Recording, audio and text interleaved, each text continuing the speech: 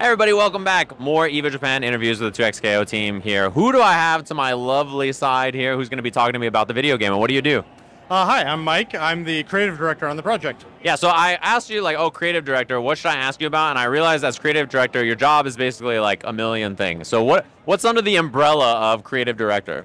Yeah, under creative direction, there's art, music, sound, narrative. Yeah, that's about it. Oh, and visual design, like the HUD and all that kind of stuff. Basically the whole video game. So I figured I would narrow it a little bit since I talked to Eugene about music, that we could talk a little bit about the visuals for the game. Yeah. To start with, obviously there's so many ways people have seen all the champions in League of Legends, right? Like, a lot of people see them top down all the way up here, or maybe you play some TFT, you got the cute little chibis that are running around with, and all the other games that you guys have done. So when deciding how this game should look, what is the challenge of figuring that out and then working towards that direction in regards to not only a fighting game, but an established IP that already has sort of a look and feel to it?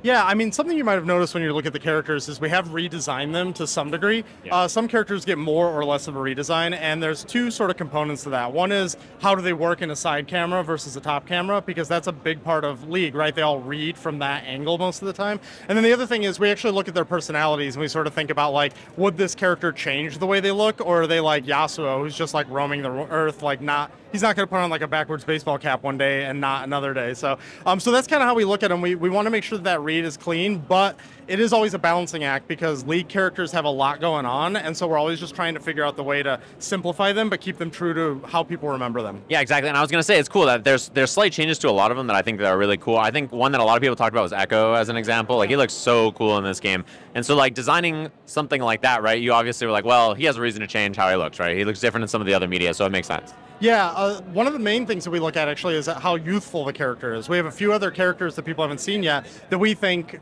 they would change the way they look. They would adapt and evolve over time. And so that's kind of what we do whenever we get to a character. We ask ourselves, would that happen with this character? Or are they somebody more like a Lowy who wears like a lot of religious stuff and just wouldn't be changing that up? The look of this game, the art style is so pretty. It's a really, really nice game to look at. So how did you decide on this sort of a style versus, there's many other ways to represent the characters and how they look and how they feel in the game? Yeah, I mean, I think a lot of people when they play 2XGO, they can feel that we're like old school fighting game fans, and there's a lot of like rules that old school fighting games have that like visual hierarchy and how characters look and their power fantasies and all that. And so that's kind of what ended up bringing us over to where we were, especially compared to where we were like years ago, is trying to really go for the thing that inspires us. And that's why we look at like old Capcom games, old SNK games, and we take some of the qualities that those have that are done for reasons that are both just flat out cool and also like serve gameplay. And we take those and we pump them. So that's kind of how we ended up getting to where we are today, is like, what are we inspired by? And a lot of us are inspired by like 90s fighting game stuff. I feel like you can see a lot of it, especially with like the darker shadows and edges on the characters now versus like some of the earlier footage. They were like a little flatter looking, right? And so like they kind of evoke a more 3D feeling in like a 2D game, which is something that other companies have done as well, but it looks really nice, I feel like, with these characters. And to jump onto that, one thing that I really like is when you guys have like effects happening on the screen, stuff like Echo's clone, like when he puts the rewind down and stuff like that, or Alawi's tentacles in this.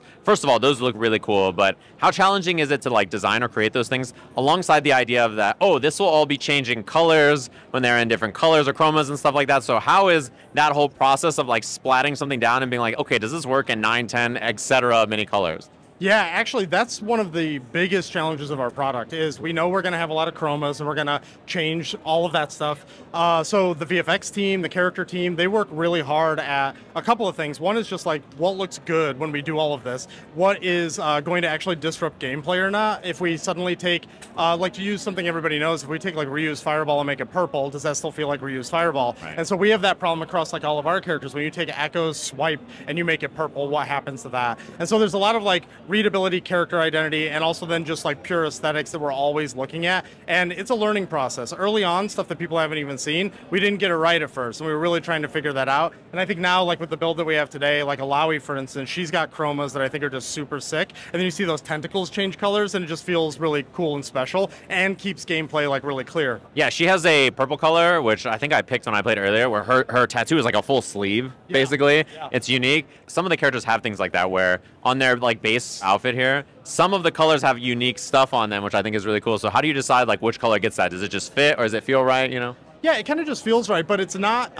done like really flippantly. Like we have a concept team that works on it, then that goes over to the character team. They try to put all the colors into the game. We play them a bunch. We see what's working, what isn't, and what maybe goes too far, what doesn't, and then sort of dial it back. And so it's like it's a pretty lengthy process actually. Early on, we were like, oh, this should be pretty easy, and then it wasn't at all. That makes a lot of sense. Speaking of which, how is the process of accounting for readability with 4 different characters, throwing multicolored swipes, slashes, projectiles, all that kind of stuff, tagging in and out? Like, how do you figure out how a game like that should look, and the challenges of making sure that you can read it both as a player but also as a spectator, you know? Yeah, I mean, that's the real big thing because we want to go big because we want it to be exciting, and we also want to like express the power fantasy of all these characters. But when we go too big, it gets crazy. And so it's same with the chromas. It's like this balancing act. We're always pushing forward. Maybe we go too far and pull it back. But the team is basically always keeping readability on their mind the entire time. And I think what we usually tend to do is we tend to go a little less crazy, and then we go, no, we can go much bigger with this. It's going to be much more fun, and eventually as a gamer, as a fighting game player, you start sorting things out visually, and it can get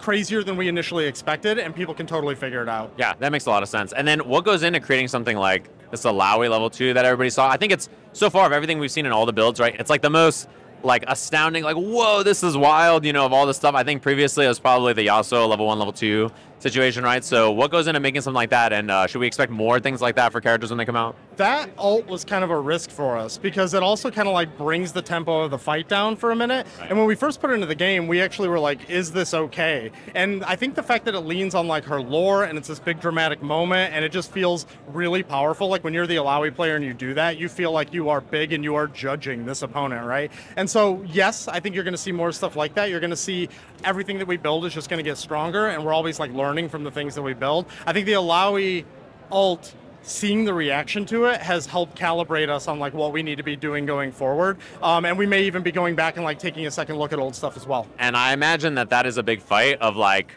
how long does this super need to be? Does it need to be 5 seconds, 7 seconds, 10 seconds, 2 seconds? Like, you know, that time, you know, especially when you play a game for thousands and thousands of hours, you're going to see the super a million times. Like, for me, when I watch fighting games, after like the first month, when I see a super flash, I skip the arrow key forward. So how do you come up with the right amount of time for something to look, you know, in a case-by-case basis? It sounds like for something like Alawi too. Yeah, I mean, it really is feel. We play the game a lot as a team. When we started, we went through every fighting game we could. We looked at all the supers. We looked at ones that excited us, ones that didn't, and ones that felt really long and like they overstayed their welcome. Not to mention, we've all watched tournaments for decades, and we know what that feels like, right? And so we wanted to do something that had the impact, and it felt like a little story was happening, but you weren't sitting there through like a 20-second.